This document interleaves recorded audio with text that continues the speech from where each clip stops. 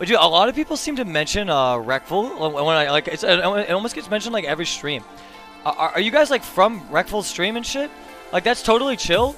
And like I love Reckful. He's like one of my best friends in life. You know, like I'll never forget Reckful and shit. But you have to realize like bringing this shit up every day, for me it's kind of like I'm still obviously like grieving really hard, and I feel like people don't really like think about that. You know what I mean? They're kind of just like, you know, they don't really think about like my like outlook on it, right? Which is like okay. But, I don't know, man. I guess it's like, maybe it's like, I just need to not be a pussy or some shit. But yeah, I do feel sad every time it's mentioned. I'm just letting you guys know that.